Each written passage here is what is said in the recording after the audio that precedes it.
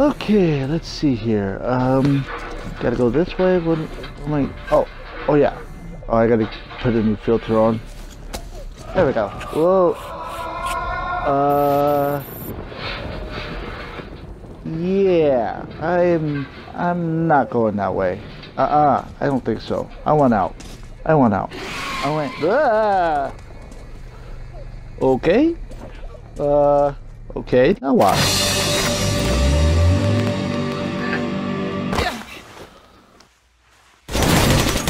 Hey guys, this is HSW Chink, and I'm just doing a quick review of both Metro 2033 and Last Light. As you can see here, the graphics, the gameplay, the lighting of this game is absolutely awesome. You can upgrade every single gun to the max. You can find special items. You can find the story. It's based on best written novels in Russia. And out of both games, I only ran into one glitch, which was in Last Light when I was fighting this boss, as you can see here. He kept running and running and running. Can't hurt me, didn't hurt me, and I did have to reset the game and load it back, but this is the only glitch that I found in both games. In both games together, it's about 25-30 hours of gameplay that you get, depending on what difficulty you play it on, of course. There's Ranger difficulty, where you get less ammo, less bullets to really record. But as you saw earlier, you can go in loud or you can go in silent like this.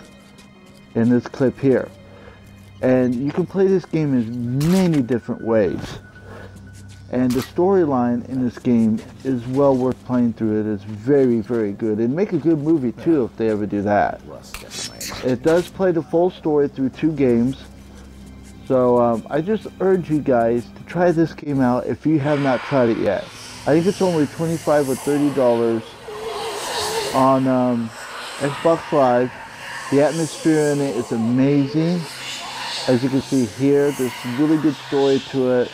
Good gameplay, excellent, beautiful graphics.